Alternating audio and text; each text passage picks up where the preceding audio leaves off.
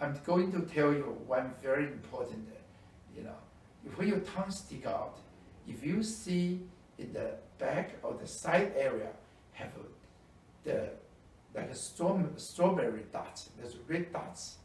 But sometimes, if you have a white coating background, see the red dots, you can see very clear.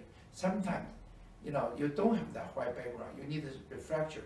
I have lots of experience, I can tell right away. So people have those dots, that's estrogen problem, hormone problem. Most people have that one. Mostly is estrogen dominant. For teenager, that's right, that's okay. That's hormone change. But after 18, 19 years old, the girl, if you still have those red dots, they can be going to the endometriosis, the ovarian cyst, and also easy one, just PMS. Okay, but they can be leading to breast cancer, fibroids, or the uterine fibroids, or endometriosis cancer, or very, very important. So when you become 30, 40, still see the red dots, you really need to reduce estrogen. Then for men, same thing. You have those one. For men over 20, you see the dots there.